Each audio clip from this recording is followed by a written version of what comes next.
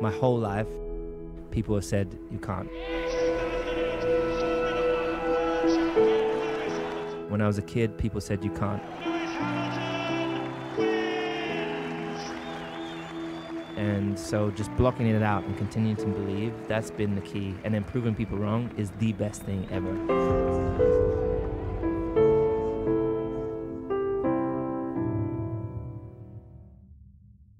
Hi. Hi, Lewis. How are you? Let's do it, remember? Yes, yeah. Thanks. Yeah. Good? Great. Yeah, you too. Are we doing this together? Yeah, together. Yeah. Cool.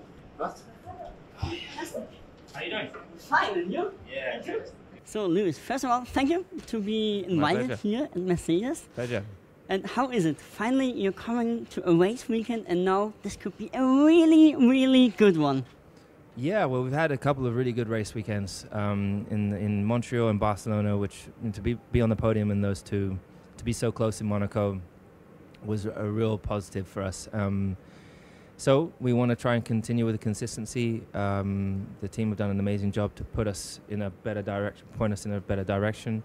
When you enter the car, or when you also leave the car, does your body give you any other specific signs? In the good ones, or also, I don't know. My body? Yeah, your body. Do you feel like, I'm 30 years old, 29, soon 30. Yeah. And I remember when I was 20, everything was quite smooth, and so I don't feel rusty at all. But I can imagine, like, you as a top sportsman, you can maybe, you have other signals your body sends out here.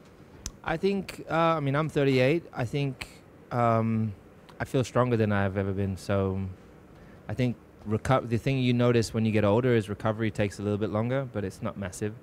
There's so many different solutions today, like cold water therapy, there's cryotherapy, there's all these other things to help speed up recovery and better understanding of diet. So it's not as bad as people say it is. If you look at Tom Brady, he was 44, 45, still performing. Yeah. So that gives people like myself a lot more confidence. When I get out of the car, I feel generally fresh. As I said, I've been training in a slightly different way this past year, and I feel a lot stronger and more stable than I've ever felt in the car, physically.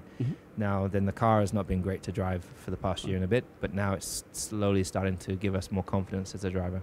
You know, actually, to be honest, I just wanted to ask you this question because I think it's kind of bullshit. Also what the media and all the world makes up with all the rusty champions, 7-time world champion against now a younger man and so on. I think it's the narrative all the media wants to hear, but that's so untrue. I have a quote for you, and Muhammad Ali once said, and I also can relate to this to myself, just remember that you don't have to be what they want you to be. Yeah. Do you think that would describe your life? I like that. Definitely. I mean, if you see how I've navigated over the time that I've been here in the sport, it's been a challenge, and you know, you have had I'm sure so many of your own challenges. I think always just knowing yourself and staying true to yourself is the most important thing, and not trying to change yourself to suit what other people think. I think on the racing side of things, the narrative has been interesting in the past year. You know, it's a new scenario to have a new driver. With George, he has nothing to lose, zero. You know, so if he finishes behind, they say, well, you're driving against a 7-time world champion. Finishes ahead, it's a win-win all the time as well. But I just don't read any of that stuff. So I'm not like, I don't get sucked in by the BS as you mentioned. You know, I just focus on every day trying to be the best version of, you know, trying to work towards building the best version of myself, physically, mentally. You know, I'm trying to work on my entrepreneurial stuff. I've got really trying to make sure that my foundation is having true impact on people. I'm trying to make sure that when I arrive at travel around the world, that I'm utilizing this platform that I have with social media in a positive light, that's educational and is, you know, uplifting. And, you know, what else? I don't know what else I can do. No, you know where I always derived, I think, the most motivation out of, like, when people said, like, you can't, then my motivation was lifted up extremely high to prove them so wrong. And I think the faces, when you look at them and they see, like, okay, he really has done it. Yeah. You know what I mean? Yeah, I love that. You know? I have that. I can empathize with what you're saying there, because that's my whole life. Also, people have said you can't. When I was a kid, people said you can't. When I was at school, my teacher said you can't. When I said I wanted to be a Formula 1 World Championship champion, they said you can't. Other team drivers, so many people, so many people trying to create that narrative and let that sink into your head. Because if you let that into your head, then it can become a reality, right? And so just blocking it out and continuing to believe, that's been the key. And then proving people wrong is the best thing ever. So I love that you've done that and you're doing that. And I think that's part of our role on this earth, right? Is to prove them wrong. And you know, I remember coming to form. I remember when I was joining this team, Nikki was one of those. I said, "You can't be doing this. You can't be doing that." And then, you know, then I think one of the races, he would say to Toto, "He can't be doing this. There's no way he can't be traveling here and arriving here fully focused." And I arrived, and I did the best time in Singapore in qualifying. And he's like, "Okay, maybe you can." So, you know, even the young to old, you're having to prove that too. You know, like for me, what comes through today, like to talk to you during an interview in Formula 1 paddock was always my dream.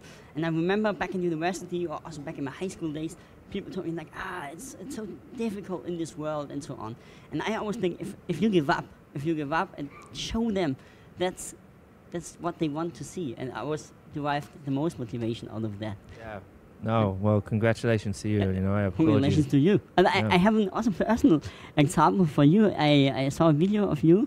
You've said that also when you got your puppy, Roscoe, back then, you just also like the fact that people always told you not be able to. Yeah, everyone said to me in my family, "Oh, you can't have a dog. You'll never be able to take care of a dog." And I just anything anyone says I can't do, that's just fuel for me to go and have to do it. I'm like, damn it, I have to go and do it now. And so, you know, look, I skydive, I surf, I try everything, even if I'm not good at everything, but I'm very, very focused when I try everything that I do to try to be the best I can be at. At least try. I think that's the most important thing, right? Exactly. You got to try everything, anything and everything. So whether I'm trying instruments, and I'm not great at the piano, but I'm trying. No, the proper way was great. I loved it. Thank you. Thank you. Oh, God, I still dream of one day playing a lot better. And one day I will be able to play really well. You're a 7-time world champion. Someone who knows maybe most of the world. But do you also sometimes, at home, it's silent and you have self-doubts? There's definitely...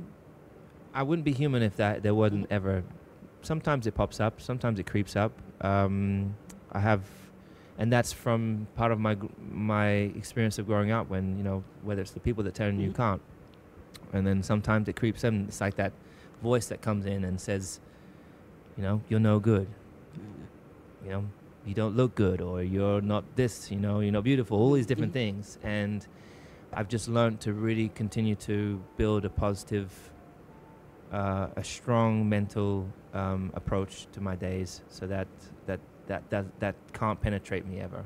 That's good. Like you block it, you have so focus also like in a personal manner that it doesn't influence you. And I don't do things that take away my energy. I don't put people around me that take away my energy, or I surround myself with people who are like-minded. I surround myself with people who are positive and who are like also driven to not to be they're not negative. They're not on social media saying negative things about people. Are there people like when I have self-doubt, or when I think about things, I know certain people I want to ask. I mean, the friends and family, they tell you always the best because they want you to feel good. But there are some people around, I know if I have self-doubt, I don't know if I can make the next step, whatever, personally, like also business-wise, what else, I go to them. Do you also have those kind of people around you? I would say if there was ever someone, it was always my dad. I remember when I went into the boxing ring and this kid beat me up in the boxing ring, and I was like, I don't want to go back in, I can't do it. And my dad's like, yes, you can. Yes, And that was the first time he told me, yes, you can. And those words are so powerful. If you tell yourself that every day, then it can liberate you, you know? So I tell myself in the morning. You can levitate.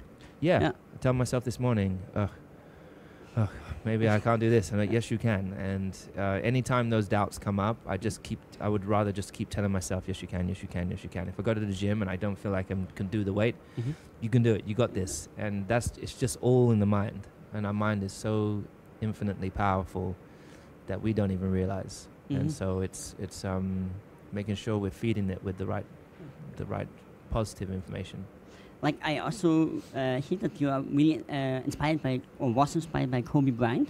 You also have now your own production company. Is this something you can see yourself in the future also writing narratives, writing stories?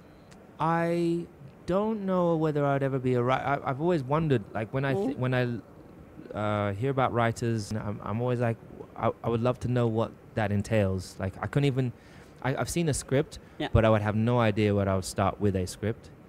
I've written songs, and that process has been, learning about the verse, the bridge, and all these different things, and how you narrate through that, and that's been a process of learning that. So, I don't currently have any desires to write a story. Okay.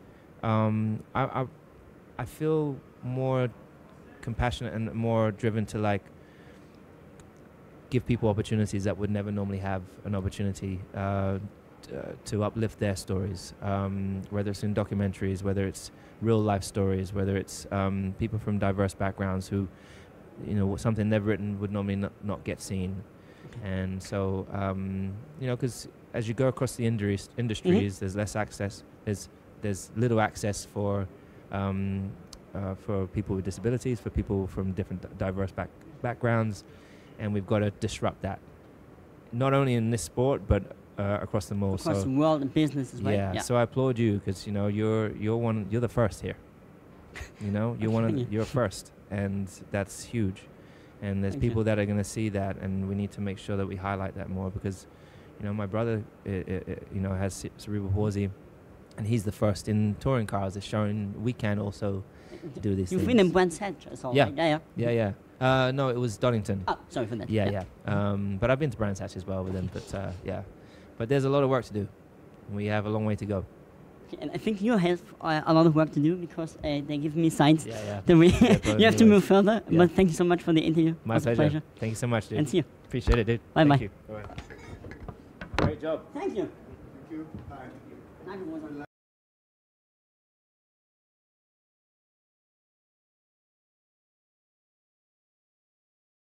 Servus TV On, die Video- und Streaming-Plattform.